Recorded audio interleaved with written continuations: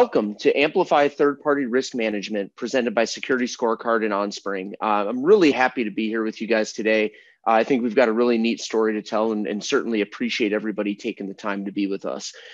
So just by way of introduction, for those of you who don't know me, my name is Jason Rohlf. I'm the Vice President of Solutions here with Onspring. My team is primarily responsible for, I guess the simplest way to put it is for helping our clients and our customers really do their best work and making the best use out of the Onspring platform to solve whatever business problems they have. So I'm really excited to be here with you today and show you kind of the Onspring side of this partnership, of this integration. I'm also delighted to have with me my new friend, Alex Rich from SecurityScorecard. So Alex, if you wouldn't mind giving yourself a quick intro. Appreciate the tee up here, Jason. Everyone, it's a pleasure to meet all of you. Really appreciate you taking the time to join us here today. Really excited about both the content for this webinar and the overarching partnership that we've formed here with Onspring. So to Jason's point, I'm Alex Rich. I'm a senior director on the alliances team here at SecurityScorecard. A bit about me, I've been with the organization for going on 4 years now, which in startup speak makes me a bit of a lifer.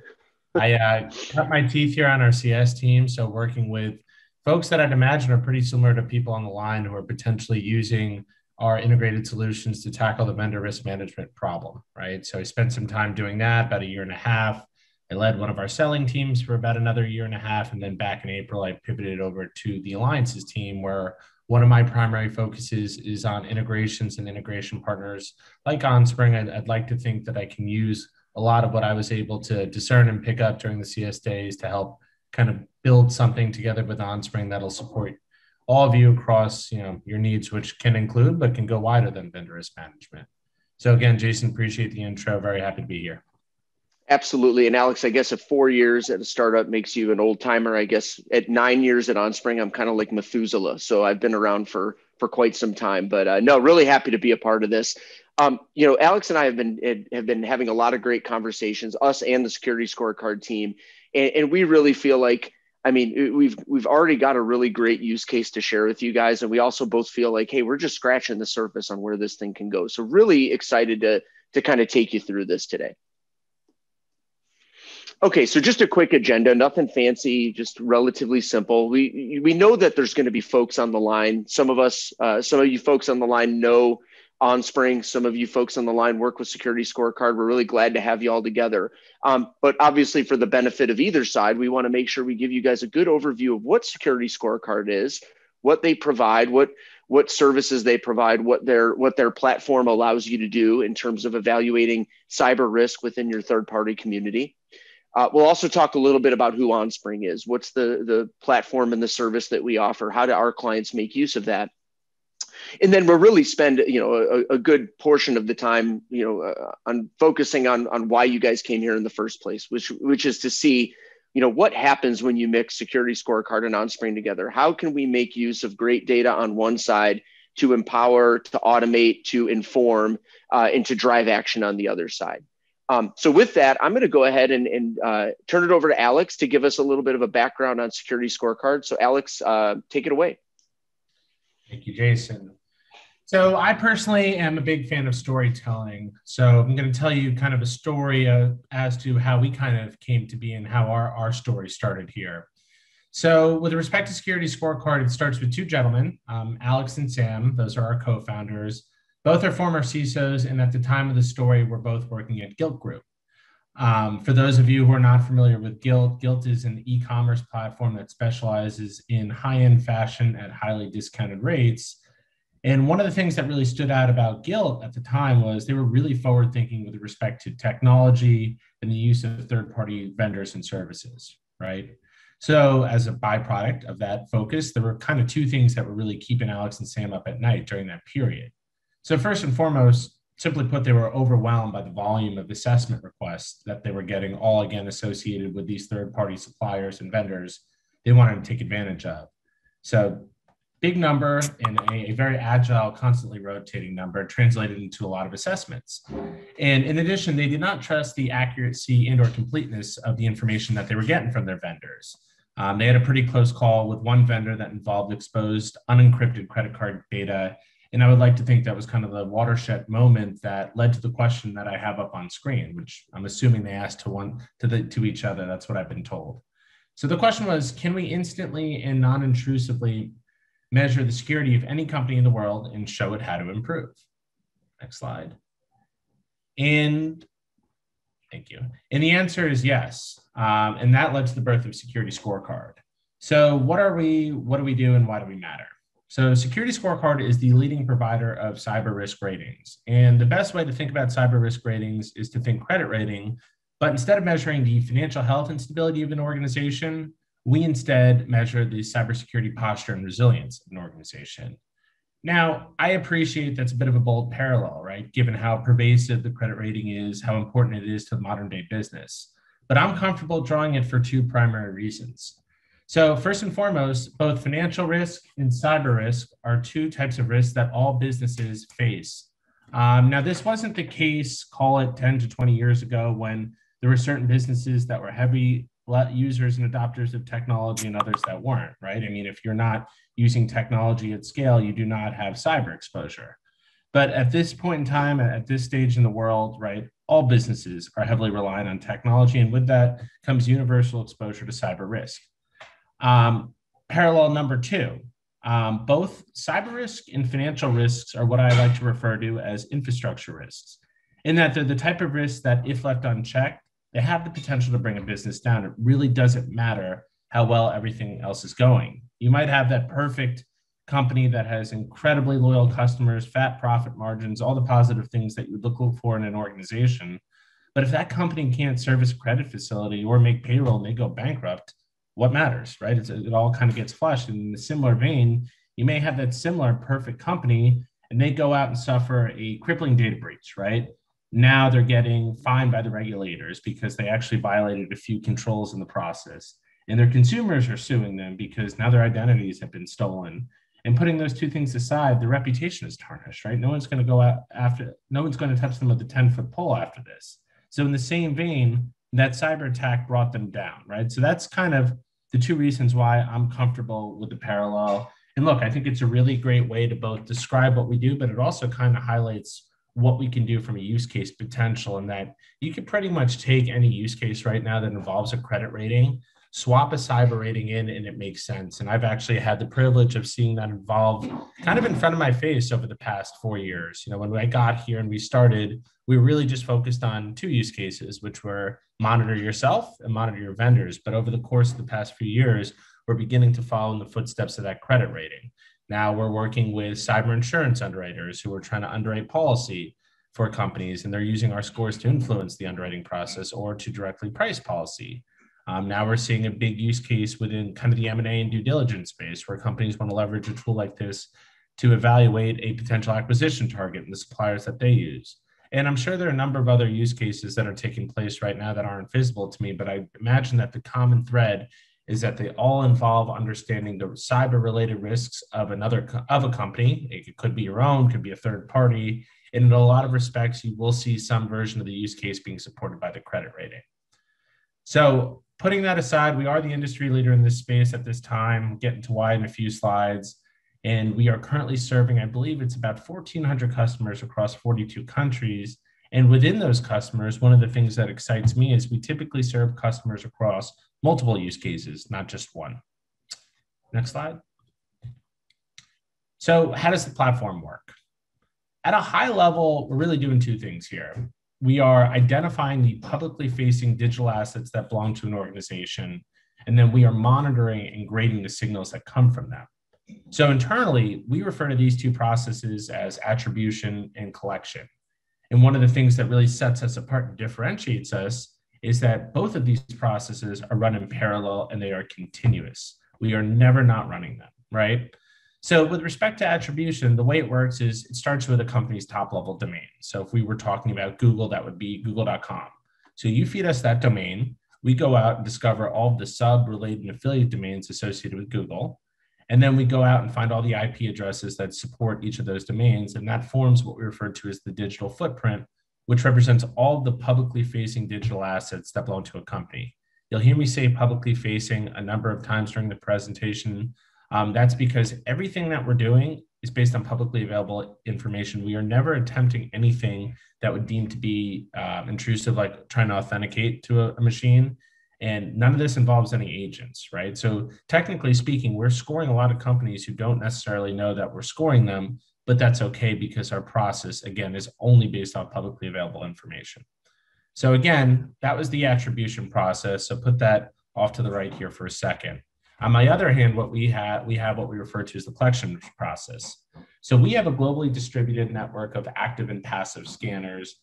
We also own and operate a top 5 sinkhole. But with respect to the scanners, essentially what we're doing is we're scanning or crawling all of IPv4, right? We go up to every server, knock on the door of every port. We do a port scan, we grab the banner, we fingerprint what we found, and then we drop all these results into a data lake that contains essentially all the signals that we're harvesting off the publicly facing internet. And we're looking in other places, right? We're looking at domains, SSL certificates. Again, the best way to think about it is anything that's publicly available on the internet, we grab it, right? So now we're at the point where we have all the assets that we know to belong to a given company, right? We have all the signals from the public-facing internet. So essentially what we do is we match signals to companies because pretty much every signal that we're collecting from the internet is attributed to either a domain or IP, right? And we now know all the domains and IPs that belong to a company, so we cross-match. So we match the signals to the company, right? And then we grade our signals in accordance with leading cybersecurity frameworks, particularly NIST. And then from there, we render a score, right? That score is technically a weighted average of 10, what we call factor scores, which are grades on specific vectors of security. And that score takes into account north of 95 unique issue types, right? So a few other quick points I want to call out here.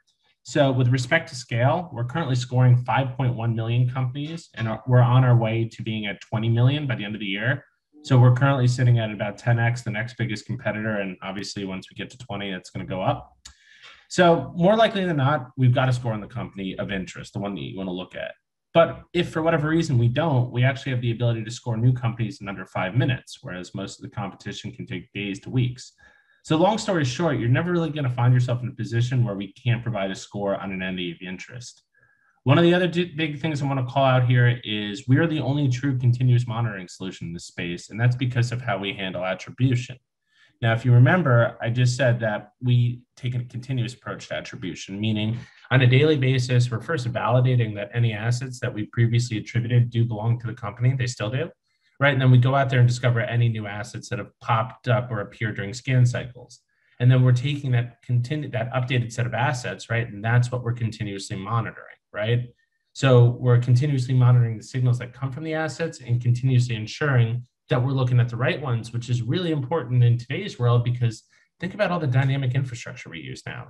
CDN, cloud, we're talking about ranges that are built to change on potentially a daily basis. So if you're not continuously validating that you're looking in the right place, you're not continuously monitoring, right? Most of the other folks in the space will essentially leverage more of a manual human approach to attribution, meaning they get a request to score a company, right? And they actually kick the request to an offshore team who goes out there and looks for the assets. Once they've identified them, they'll continuously monitor those assets until they're asked to refresh, right? So the way I see it, the way I think we see it is that that's not continuous monitoring. It's continuously monitoring a static set of domains and IPs that sure, at one point probably belong to the company, but with every passing day, the likelihood that you're looking in the right place goes down, right? Talked about 95 unique issue types. And to give you one more stat, just to give you a sense of the scale and the volume that we're talking about here, as of writing this, we're ingesting about 1.5 terabytes of data a day and discovering 15 billion security issues a week. So there's a ton of data here. And part of what you get access to is becoming, if you were to become a SecurityScorecard customer. Next slide, Jace. So what do our grades mean and how should we treat them and think about them? Look, at the end of the day, I'm of the mindset that anyone who's looking at a grade, whether it be their own or a third party, a customer, a vendor, whatever it may be, they're ultimately trying to understand the risk of breach, right? That's the universal, I guess, requirement or ask across most of these use cases. What is the likelihood that company A, B, or C gets breached, right? And we've actually done the work to help you understand that breach risk because we've been able to establish a statistically defensible correlation between our grades and breach risk. We've been able to prove out, and third parties have validated that in our system, if you've got an F compared to if you had an A, you're 7.7 times more likely to be breached. Now, how did we get here? We partnered with the industry leaders in the catastrophe modeling spaces. These are the folks that have these monster databases of breach disclosures. So essentially, we look up companies that they know were hit in our system at the time of the breach and the months leading up, and we look for a pattern, right? And that's kind of how we arrived at the slide that we have here. Next slide, Jason. So quick overview of the customer base. So we've got a bunch of them, and we're really proud of the company we keep here. So like I mentioned earlier, it's roughly 1,400 entities spanning 42 countries. We do have support for multiple languages. With respect to company size, we really run the gamut, right? Our install base spans from SMBs to Fortune 100. And with respect to verticals, same can be said, right? This is very much so a vertical agnostic solution in the same way that credit ratings are vertical agnostic, right? So we've got representation across pretty much any vertical or industry that you can think of, with some particularly impressive representation within the pharmaceutical, payment processing, and insurance space. And then, like I said earlier, one of the other things that's really unique here is that in most scenarios, we're supporting these customers across multiple use cases, which means we get to be multi-threaded with an organization and can be leveraged by multiple departments, personas, so on and so forth. All right, I think that's enough about Scorecard for the time being. I'm going to pass the baton over to you, Jason, to provide some background on Onspring. Take it away.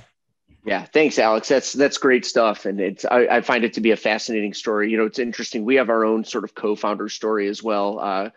Chris and Chad are our co-founders, and for those of you that know them, they are very, very curious, hardworking people. And back in 2010, they started Onspring with this kind of idea or this hope to build something that was just better.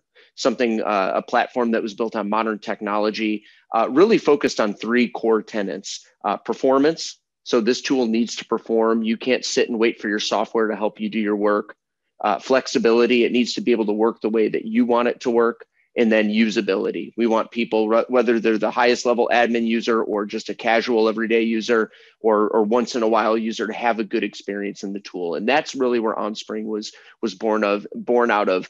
And so if you think about Onspring as in terms of what we provide, our primary kind of value proposition is we provide a best-in-class cloud-based no-code process automation platform.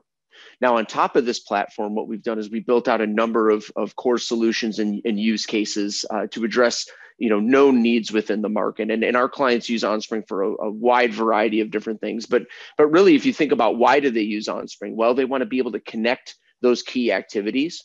They want to be able to realize time and energy savings by getting all of their information in one single place, one single set of processes and capabilities. And really, the goal is to surface actionable real-time data using our platform as the mechanism. And whether that's data that originates or is created within Onspring by end users or by our formula engine, or whether that's data that's coming in via an integration such as with SecurityScorecard, the goal, again, is to coordinate and consolidate all of that data, make it actionable, make it presentable to people. I mentioned that we have a number of use cases, and certainly vendor third-party risk management is one of those primary use cases. So thinking about everything from requesting and onboarding new vendors, putting a vendor through that due diligence process, performing risk assessments, performing performance evaluations of vendors, managing contracts. So lots of activities kind of encircling the whole life cycle of third-party management. And obviously, that's a great place for SecurityScorecard to fit in, to provide another layer or another kind of texture of data that we can already provide and already allow people to capture within the system. And you'll see that in action. But the great thing about Onspring is, again, because it's fundamentally a platform, there's any number of use cases we can let our clients really take advantage of using the platform to solve everything from kind of your traditional GRC activities like enterprise risk management, policy and compliance management, audit management, and so forth, into IT, service management, business operations, business continuity, you name it. We have clients who have gone, have been very creative with how they use the platform, but really the fundamental driver is always the same. It's really being able to visualize, centralize, and prioritize that key information. There we go. And how do they do that, or why are they doing that? Well, really a big focus here is for them to find those blind spots. When you have data that's sitting in a decentralized set of repositories, whether that's Excel spreadsheets or maybe some is in a SharePoint site and some is in an Access database. People still use Access databases. But we deal with a lot of clients who are dealing with outdated solutions or dealing with disjointed data sets. And the real benefit and the real value of bringing that into Onspring is, again, to be able to make those critical relationships and really bubble things up to the surface that require their attention. And as you guys can see here in the description, what is the driver there? Well, it's to make decision-making smarter, make it faster, and make sure that everybody is kind of accountable for what they've been assigned and what they're responsible for. Those are the real key drivers of people using our platform as sort of this workflow, automation, and visualization platform to manage these key activities. In really lying beneath the surface, I talked about it at the very beginning of this overview, but really it all comes back down to this platform, this very flexible no-code platform. Really, I'm a firm believer that anyone can be trained to be an Onspring administrator. I'm sure there's plenty of people on this call who know how to sort of monkey around with, Excel spreadsheets and do pivot tables and VLOOKUPs and all that fun stuff. Or maybe you just write some formulas in there, or you're just interacting with the data. You're a great candidate for Onspring. We really make it very accessible. We have a great platform that is very simple to use. You have the ability to fold in your workflows, your assessment logic, your automation controls, and really make the platform work for you the way that you want it to work. It's great to have a point solution that tells you how you should do something, but I'm a firm believer that every organization, every department, every individual is unique, and the way that you guys interpret things and need to work with things is going to also inevitably be unique. That's where we're really well positioned to help you. And I already mentioned, again, with our core tenets of performance, flexibility, usability, we're really just trying to drive a great user experience and make it easy for you to do what can very much, in very many cases, be a difficult job. So Alex, before we get into the actual demo of the security scorecard data and how it sort of interacts with Onspring, I'd love for you to kind of lay out this challenge that we came together to help solve. Why are we coming together here? Sorry, I was stuck on mute. Yeah, no, I think we definitely owe the problem some unpacking here to kind of paint a picture of kind of how big the problem is, how folks are kind of tackling it right now, absent an integrated solution such as ours, and how we can kind of partner as part of this integration, this partnership to deliver a solution for this problem, which is a big one for virtually every company at this point in time. So long story short, I like to make the comment that the build versus buy decision has been made.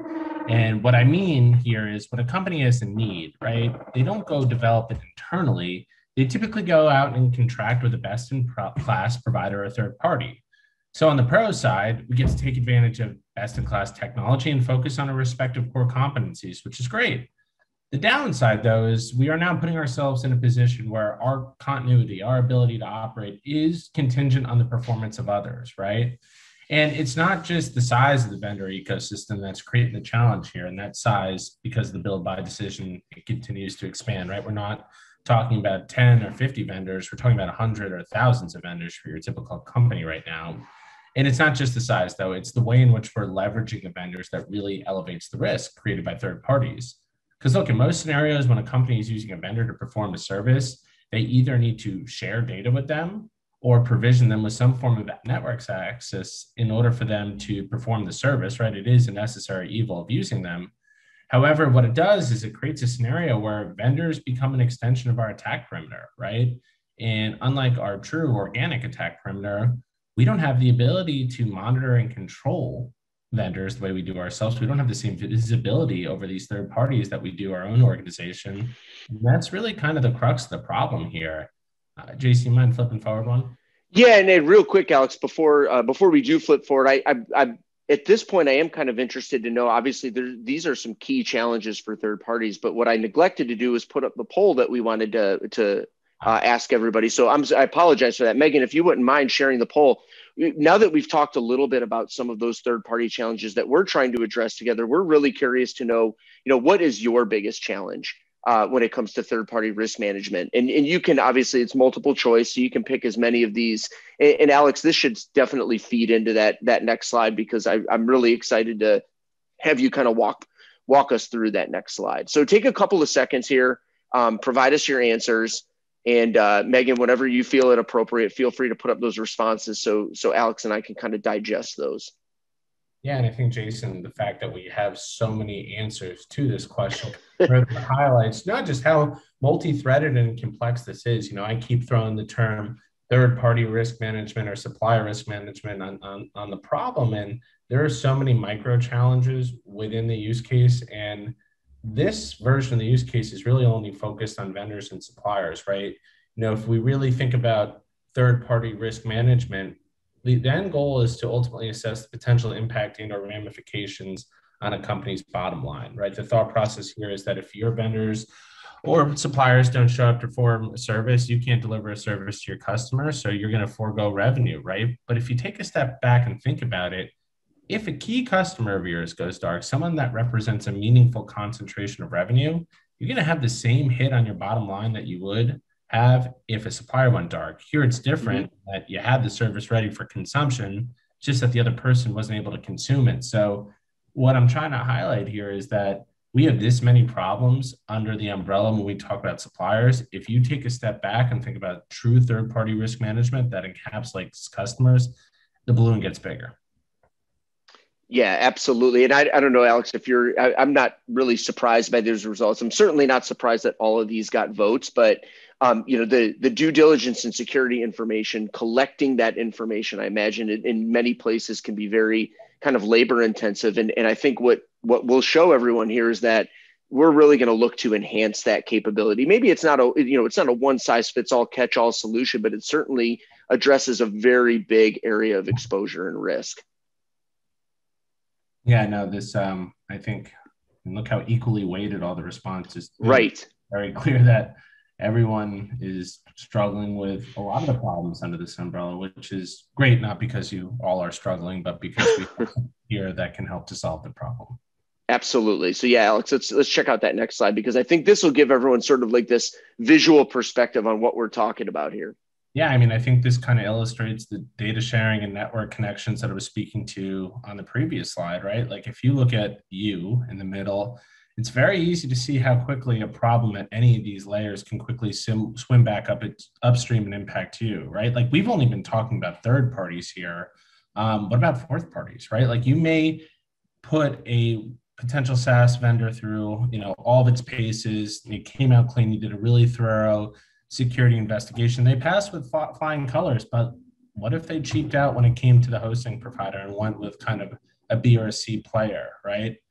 You could very easily find yourself in a scenario where that SaaS provider is unavailable to you, and not because of anything that they did in their environment, but because they're relying on someone else who has a problem. So not to spread fear through the room, but it is important to be cognizant of just how connected the world we're living in is, and how diligent and vigilant you need to be as it relates to the security of the players that you're relying on, both directly and indirectly.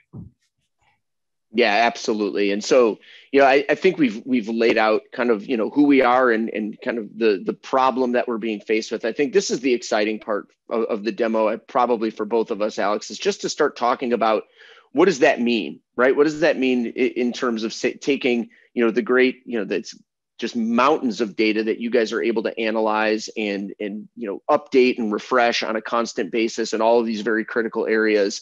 And then how can we consume or pull that information on Onspring and really make some use out of it in the context of our sort of day-to-day workflows and activities. So with that, I would love to just dig in a little deeper and let's just talk about it a little bit. So for those of you who are joining us from SecurityScorecard and have logged into their platform, I've been on their platform. It is impressive. It is a really It is a really neat experience. There's just, again, just a wealth of information out there. You can go as deep as you want to in terms of the historical perspective and the layers of information. But the beautiful thing that we've done with Security Scorecard and this integration is we've made a lot of that great data available very simply and very easily to consume into a tool like Onspring that can now be used to kind of layer this information into your day-to-day, into your ongoing decision-making and evaluation processes. And we're actually going to give you a couple of examples of how we pull that data in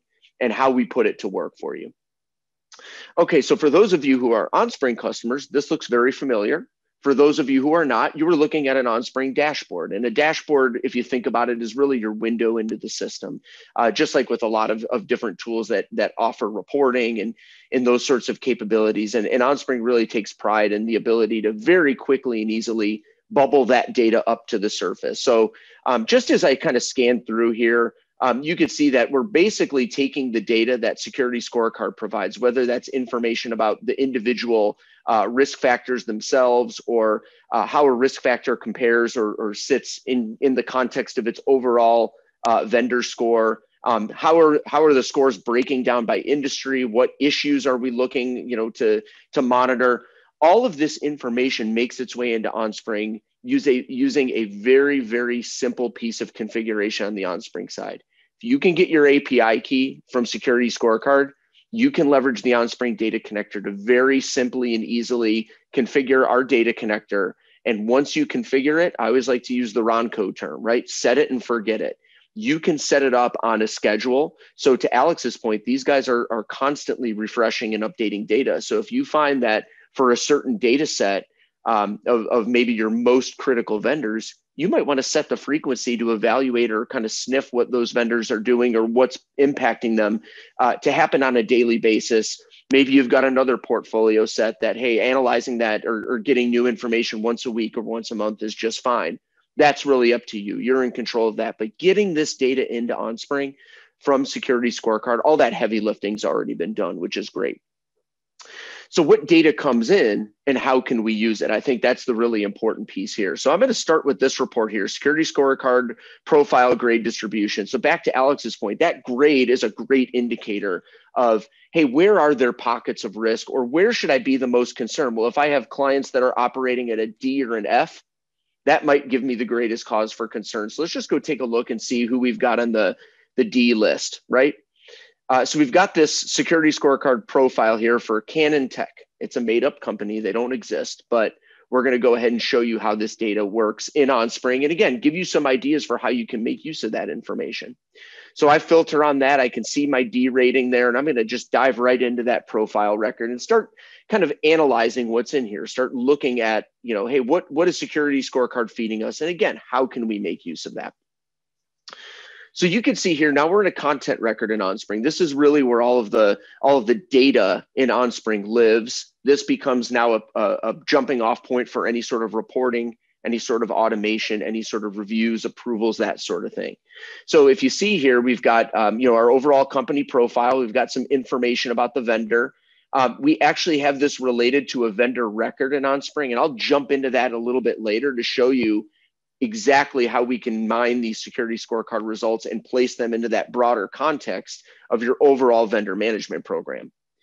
But in some cases, we've kind of ingested data from Security Scorecard. So it could be that score or that letter grade. They also give you the average grade and score of companies in that same industry. So you can really compare and contrast and say, hey, if I'm working with this particular tech provider in the healthcare industry, how do they compare to their peers? Is this something I should be concerned about? Well, that's where Onspring comes into play, because what we have the ability to do is sort of monitor and produce information about what direction is the needle moving in? What's the percentage score change we've realized?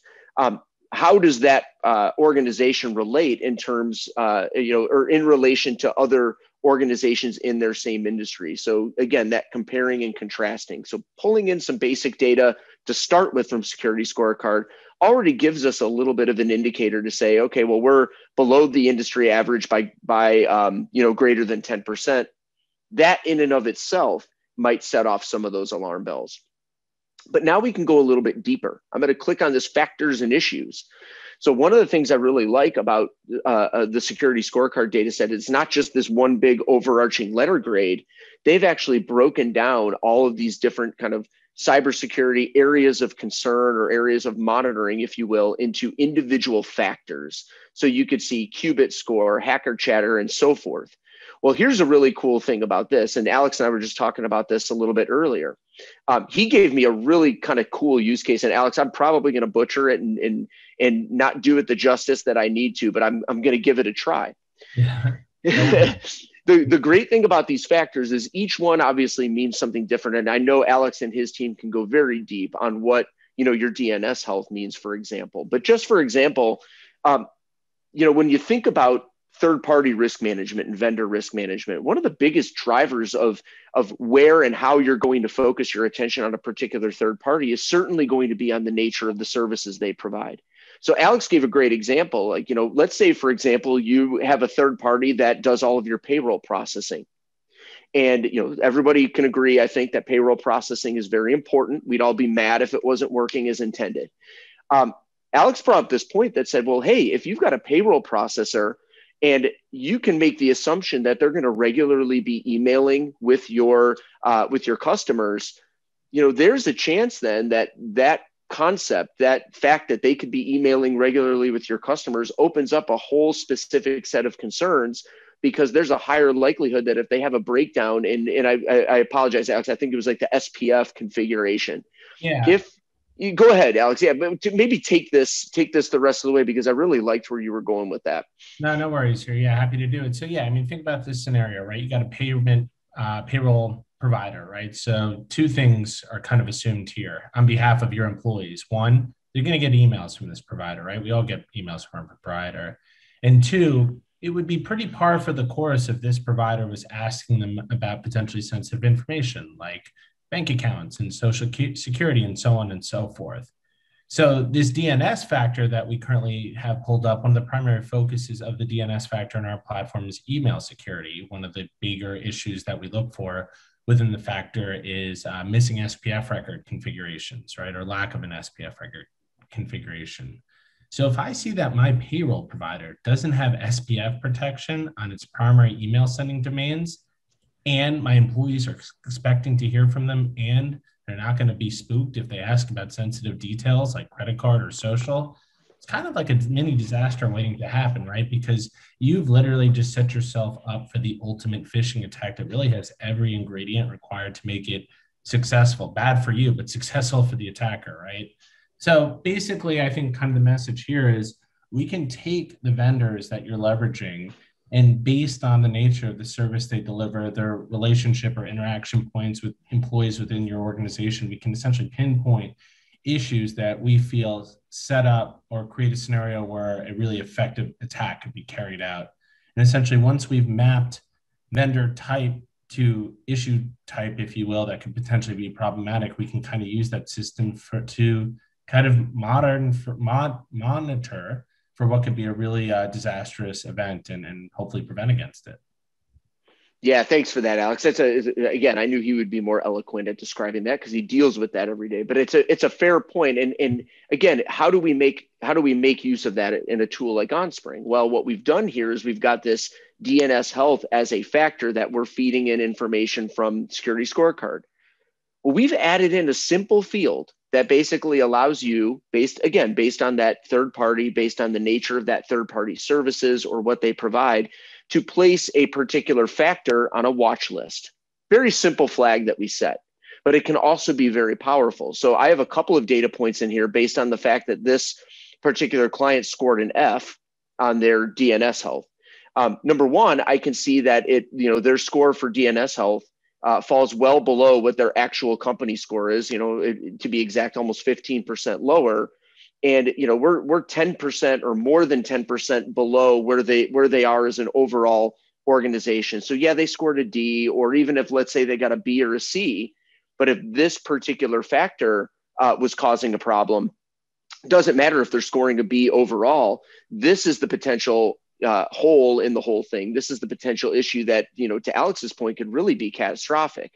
So by doing something simple, by watch listing a particular, a particular factor, we can do a number of different things. We could say, hey, if that factor falls below a grade of C, we're going to alert the vendor manager or the vendor risk management team, or we're going to highlight every single one of these that's 10% or more below where its overall company score falls. Or, what Alex had mentioned is that they're also highlighting these individual issues that relate to that company specific factor. So by virtue of the fact that this item is watch listed, we can also watch list any related issues and require those issues to go through some level of workflow or approval. Alex had a great idea this morning. He's learned enough about Onspring to know what it's capable of. He said, well, hey, Jason, if for some reason, the score came in through the integration and it tripped some wire, would there be a way to kind of blast a notification out to all employees? Absolutely. I thought that was a really great use case. So now we might say, hey, the DNS health score for our payroll processor has really fallen below a threshold. We maybe aren't going to share this specific information with everyone in the organization, but we may want to spin up a notice that says, hey, here's a potential scam alert. You might, we are at an increased risk of getting spam emails from this provider. So please treat that, very carefully as you normally would, of course, but treat it even more carefully than you would. A phishing risk alert, if you will. Look, that's just one example, right? Because that's notification workflow. But I think the real exciting stuff from an automation standpoint focuses more on like healing and or preventative actions, right? And we're going to get a little bit more into that when we talk about some of the workflows that we can enable here. Jace, I just did want to call out one more thing. Please. In regards to kind of the industry average overall score. I'm a big fan of benchmarking. I think benchmarking is the shortcut to intelligent decision-making. And I think benchmarks specifically in the cyberspace are quite actionable. They're not just a number on a screen that's pretty and satisfies a few personas within an organization. And the reason why I think it's potentially actionable and also very important is because I like to say that you don't have to be faster than you don't have to be faster than the bear, right? You just got to be faster than the slowest guy in your group. And that's because the modern day, attack world, right? The way things typically play out is a group typically sets their sights on a specific asset class or asset type. And that asset class or asset type, more likely than not, is going to be common, or it's going to be owned, if you will, by a group of similar companies, right? Folks in your peer group. So when they go and decide who they want to focus their attentions on, they're going to go after the lowest hanging fruit, right? They're going to go after the company that appears to be the weakest. And that literally is the vantage point that Scorecard is providing, right? It's that outside in hacker eye view. We're essentially showing you what bad guys would see during the reconnaissance phase of an attack. So where I'm going here is that it's important to be above the industry average, not because it's a gold star that you can wear on your shirt and, parade around about being better than, company A or company B. I quite literally think in a lot of scenarios, being strong within the peer group will, in a lot of respects, deter the attacker from focusing on you versus one of your weaker peers. That's a great point, Alex. I didn't even think about it in that regard, but I'm glad you brought that up because, there's value in having this information and benchmarking. And, there's also value in that that's sort of intrinsic in terms of, hey, when I go to negotiate the contract again, do I have additional information at my disposal that could potentially be used as leverage if I'm working with someone who has a weak security posture? All kinds of great information that these guys provide that we have the ability to ingest through this integration as well. So one thing I really love that these guys do is they kind of do constant evaluations against, various common compliance framework. I know, Alex, you had mentioned the NIST CSF, and we've got the CMMC. There's all sorts of different kind of evaluations that they're performing. You can see whether or not they've passed or failed in relation to a particular framework or a particular section. So now you can even look across all of your vendors and say, hey, is there a particular area or a particular pocket where we might be more exposed? Looking at the results history, Alex, I know you and I had talked about this sort of count. How many times do we find a weak cipher? Well, we can keep a running total or a running count of those. And then in Onspring, what we do, what we also have the ability to do from an automation standpoint is kind of stamp everything in time and say, hey, over time, How has the grade been trending up or down? Did they start at a D and move up towards a B, or was it the other way around? You're going to have that capability. You're going to have that data at your disposal, within the Onspring platform. And the last thing I'll say from a content perspective is, back here on my security scorecard company profile, this is a profile that specifically ingests information from Security Scorecard. But in this case, we've related it to a vendor record. So the reason that's important is kind of gets back to how some of our clients use Onspring to manage their third-party programs. And I'll just go ahead and put that back into view mode just to give it a cleaner view. But you can see some of the other activities that organizations are performing, managing contracts, onboarding activities, offboarding activities.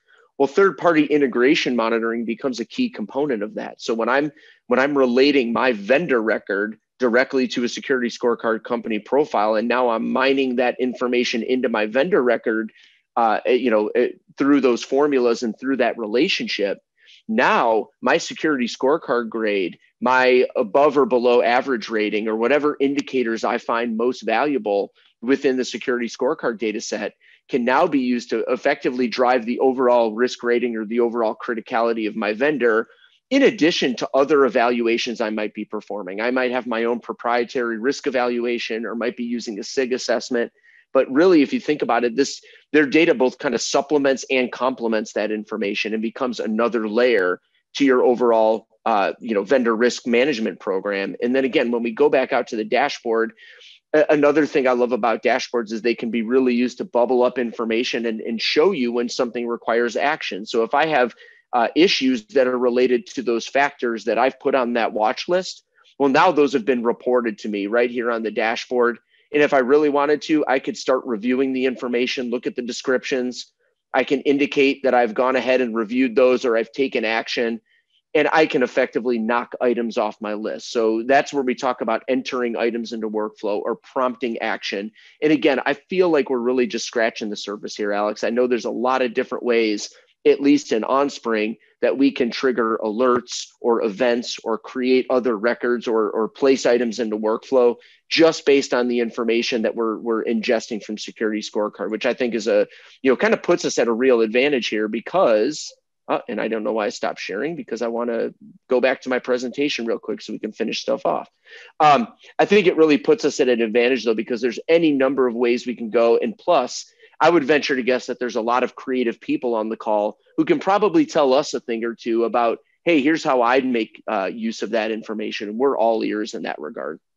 Yeah, no, I mean, listen, integrations are great, but I often see folks tend to kind of just pull as much information from one system into another. And if the point of the integration is just to render information in a different fashion, I'm actually going to argue that the company that built it probably did a better job. So we're kind of wasting our time, right? I think the integrations make sense when the information pulled from one system into the other can enable something synergistic, right? 1 + 1 = 3. And that's exactly what we have here.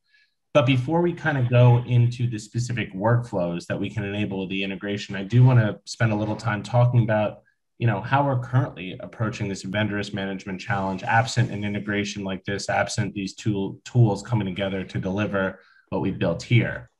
So look, VRM is not an unknown challenge, right? Most organizations are painfully aware of it, and they should be, because the statistics point to somewhere between 60 to 70% of the breaches that we read about today are triggered by a third party, right? I mean, everyone heard about SolarWinds.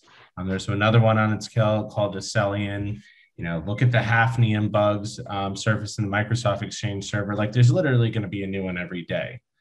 So it's not a new problem, and there are a lot of activities, approaches, processes that have been developed and deployed to help kind of manage and mitigate the risks. So if you look across a company who has invested in VRM, you'll typically see some combination of penetration test, security questionnaire, maybe there's an on-site audit requirement or assessment, right? Third-party attestation is big. So maybe, organization asks you to show a SOC report or an ISO cert. And maybe they go as far as to say, hey, let's see some outputs from internal security tools, right? Show me the vuln management output, right? So these activities are all extremely important. They aren't going anywhere, and they shouldn't, because look, at the end of the day, there is no silver bullet in this game. And I repeat, there is no silver bullet in this game. So it's all about using these activities in conjunction with a rating and an integration with a GRC platform such as Onspring. And the other thing I would point out is if you think about these activities, if you run down the list, there are three common challenges across all of them that something like a rating directly addresses, right? So challenge number one is all these methods involve taking a completely static measurement of cybersecurity, which is kind of problematic because it's the most dynamic risk vector the modern business has ever encountered, right? Look, the responses that you provided in that questionnaire, sure, they might be valid on the day they were filled in, emphasis on might, but fast forward a couple days, a week, a month, and guarantee that a lot of these responses are no longer valid, right? What could have been completely secure and resilient yesterday can be, porous and weak tomorrow, right? That is the nature of the zero-day exploit, right? What's great about the rating is it keeps pace with cybersecurity and the rate of change, right? Because it's a continuous monitoring solution, at least ours is, right? Issue number two is these methods leave a lot of room for bias and human error, right? I mean, take, the penetration test as an example. I'm not arguing that the pen testers are looking the other way and being influenced to give the organization a favorable output. But do remember that the organization that is being assessed, they ordered it on themselves, right? They knew it was coming. They had an opportunity to prepare. I want to see what they look like when they haven't had that opportunity. And if we go back to the questionnaire, I don't think it's a secret that most people are filling these things out is in an effort to win a contract, right? And I can pretty much guarantee that most organizations will arrive at a question or a set of questions where they know the honest or complete answer will result in a disqualification. And even if they're not being willfully misleading, maybe they decided to delegate the questionnaire to an intern who has no security background because they're getting hit with 1,000 of these, right? And this intern is copying and pasting from a document. And they have no idea what they're actually putting in there. The long and short of it is the quality of the output really can't be trusted in a lot of scenarios. So what's great about the rating and scorecard is that we are using objective scanners, right? They don't have a friend at a company that they want to win a contract. They don't make human-based mistakes. So it's a directly address that challenge in the bias and the potential for human error. And then the last thing I'd call out is these methods are really expensive. They're time consuming, they're labor intensive, which, look, I guess isn't a deal breaker in and of itself. But if you couple that with what we talked about earlier, which is the ever expanding modern day vendor ecosystem, the idea of performing all these activities at scale it's not viable, right? You're either going to go broke, doing these activities at scale across all of your vendors, or you're going to protect the budget and have a glaring blind spot that could technically blow up on you at any point in time, right? I mean, the average pen test is what, $10,000 today, more? I mean, I've worked with companies that have dedicated teams for the questionnaire process. So look, the rating is not free, but it is a fraction of the cost of a lot of these activities. And what's also great is it doesn't have an on-site requirement and it's available immediately, right? So I think the message here is, again, we're not arguing to do away with any of these activities. Quite the opposite. We're actually arguing that we should be integrating the rating in the processes that involve these activities and doing it through using a tool like Onspring that can enable automation and just-in-time responses, right? And I guess that kind of brings us to our next slide here, which is, so what are these workflows that I'm referring to? And how can we realize these synergies with the integration that I'm speaking to here? So workflow number one is what I refer to as the traffic cop. And it's my favorite workflow because the efficiencies and just-in-time benefits that it produces, right? So if you think about how you can insert scorecard into a process, you can either treat it as an additional means of measurement, meaning I go up to a vendor, I run the pen test, I send them a questionnaire, I audit them. And in addition to that, I establish a minimum grade they have to maintain based on their criticality tier, and I pass-fail them based on where they come in against that grade threshold. There's nothing wrong with that, right? That's completely fine. I see a lot of folks doing that. But for me, to really get the bang for the buck, you got to deploy the traffic cop, right? So with the traffic cop, we're essentially taking the rating or taking components of it, whether it be the overall grade, a factor grade, the presence of a specific issue, right? And we're essentially mapping those components to one of the other activities, like the questionnaire, like the pen test. And then we establish what we refer to as a go, no go, partial go threshold, meaning we're only going to fire the activity if the threshold is tripped. And in addition to kind of triggering a just-in-time assessment and avoiding an unnecessary one, right? we could also use the thing that tripped the wire to help right size or inform what we should be thinking about and or assessing, right? So let's say hypothetically we come up with a workflow where we say that we are only going to run a penetration test if the vendor falls below a score of B, right? So off the bat, we have got a big win here because instead of running a pen test every time, which is expensive, we're only going to do it in scenarios where we deemed it to be warranted. Now we go a step further and say, okay, not only do we only run it if they're below a B, but we're actually only going to focus on the vectors that map to the factor scores that are below a C, right? So instead of running the gamut, testing everything that we can get our hands on, we're focusing specifically on the things that trip the wire in the first place, right?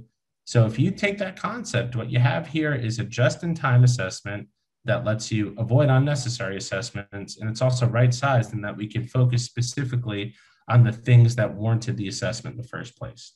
Right, so that's the traffic cop, and we're actually going to get into a specific workflow that we can enable with the integration in a second. I do want to spend a little bit more time talking about some of the other workflows we can enable here. So the next one is streamlining assessments for low-tier vendors by relying on grades and grades only.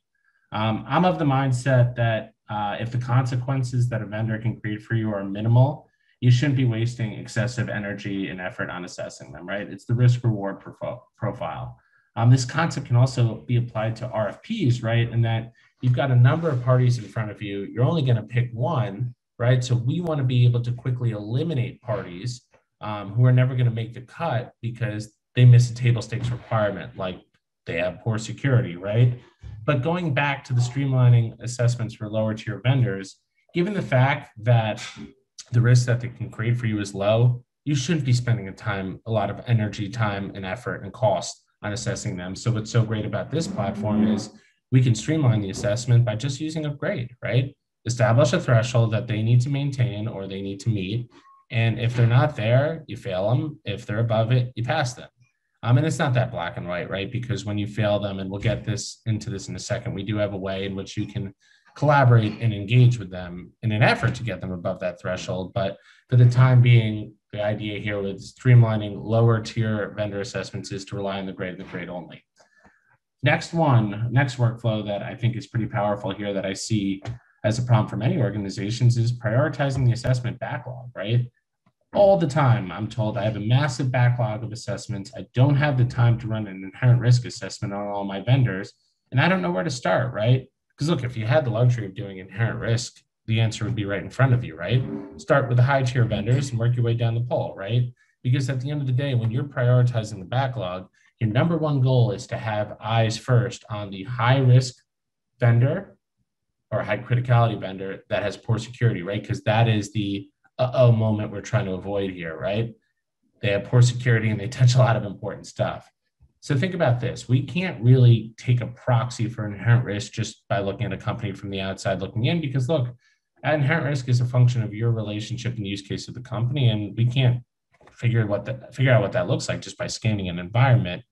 However, we have a direct proxy for security in that we have our ratings, right? So if you were to take that backlog and you sorted by low grade to high grade and went down the list in that order, what you're guaranteeing is that you're going to have eyes early on that high risk, low security vendor because you sorted by security. The worst thing that happens here is what you spend cycles first assessing earlier on in the process someone who's low criticality tier with poor security, which look, it's not the most efficient use of your time, but it's not going to hurt you, right? So these grades are a great way to prioritize the assessment backlog. Last thing I want to talk about here is inviting vendors to engage and collaborate, right? So like I said earlier, with that low risk, streamlining the low risk assessments for the low tier vendors, we don't necessarily want to fail them and walk away from them, because at the end of the day, this VRM game, the vendor risk management use case, it's way more efficient when we approach it with this carrot versus a stick, right? If we go out and beat up vendors because they don't have a security or they're not meeting requirements, we're never going to get anywhere, right? And this problem is way too big for us to tackle on our own or for our vendors to tackle on their own. So one of the big benefits of this platform and what we can do here is, by virtue of your contract, we give you the right to invite any of the vendors that you're monitoring with the solution. And once you invite them, they actually get visibility at no charge into a light version of the platform that just shows them their score. So what this creates is a scenario where both parties are looking at the same information and they have an opportunity to collaborate and work together to improve the risk versus beating each other up based on the risks and potentially fraying a relationship that made sense. I know we're running out of time here. This is the questionnaire workflow that I was alluding to here. This is something that's totally actionable with this integration here. So like we talked about earlier, the idea here is to avoid the unnecessary recurring assessment. Instead of sending the same questionnaire to the same vendor on the same date every year, where the likelihood that it went out on the right date is actually 1 in 365, we trigger or deploy a workflow where you're only going to send the questionnaire if they fall below a minimum threshold, like a C grade. And we can actually go a step further in that. And when they trip that threshold, when we send that questionnaire, instead of sending them, I don't know, let's assume, average security questionnaire has a couple hundred questions in it, we can actually send questions that are specific to the new issues that came on their card to bring them down below the threshold. So Jason, if it was like vulnerabilities, let's say we've got a questionnaire loaded into Onspring that's focused on patching cadence and vulnerability management. Maybe that's what we send out when they trip below the threshold, instead of sending them questions that might not be relevant given what tripped the wire.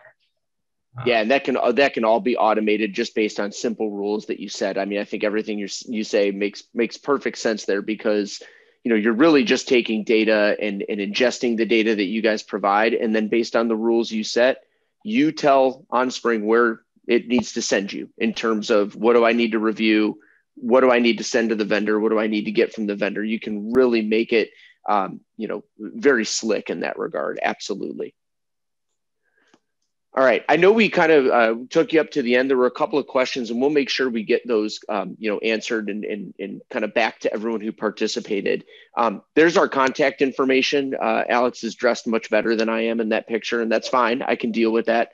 I am not a fashionista. So at any rate, please feel free to email myself or Alex. We've been collaborating quite a bit. I personally want to thank our marketing team and the security scorecard team. They're just, all of them, really are the ones that made this possible. I just kind of got to be along for the ride. So really appreciate this. Really looking forward to collaborating with some of you on this. Yeah, no, it's honestly, couldn't be more excited about the potential in front of us. And we've got some early success stories as well. And we're actually going to be running a program where any of the Onspring customers and potentially prospects are actually entitled to an exclusive offer where we'll essentially enable a 60-day free trial for a 100 company monitoring solution of Scorecard that you guys can consume directly through your integrated Onspring environment. So I get that we talked through a lot of ideas here during this presentation, but there's actually an opportunity for all of you to put some of these into practice, into play, because of this partnership without necessarily needing to go get approval for an invoice of any time. So type. Yep. So would love the opportunity to work with all of you. And again, Jason, huge thank you to you and the team. Future is bright for the partnership. We look forward to working with all of you. Awesome. Thanks, everyone. Thanks, Megan, for running the show here. Bye now. Are we doing Q&A? No. I think we can. If some people want to hang on for Q&A, Megan, if you have one or two burning questions that you want us to get through, we certainly can. I'm looking through the Q&A poll right now. Okay. Do you see TPRM for cybersecurity and compliance as two sides of a coin or expressly a separate concern? Should they be managed in tandem? Where do you see the market going?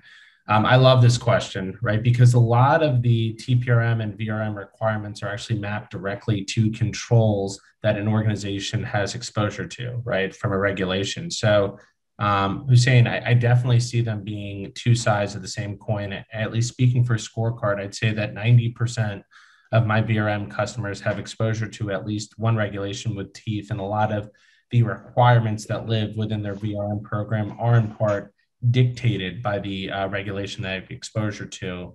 And Jason, that's an area we didn't really get into a conversation about, but we actually have a compliance offering that we can enable between our organizations. Yep. At a high level, what we've done is we've evaluated all these major regulations, isolated controls that we can give visibility to from the outside looking in, and we map control issues to a control if the issue is symptomatic of control failure, right? So if you had a control which was you must have a patching program in place, we would actually map vulnerability issue types to it, in that if you have vulnerabilities, we either know that you don't have a program, or if you have a program, maybe there's some challenges with it. So compliance is a use case. It's the same side, different sides of the same coin. It's something that Onspring and Scorecard through the integration can enable. Absolutely. Yep. And I know there's a couple of other questions, Alex. We'll take those offline and make sure that the folks who put in those questions get their responses. Thank you, everyone, for joining us. And Alex, thanks again, man. Thank you, Jason. We'll speak to you soon. Take care. Take care, everyone.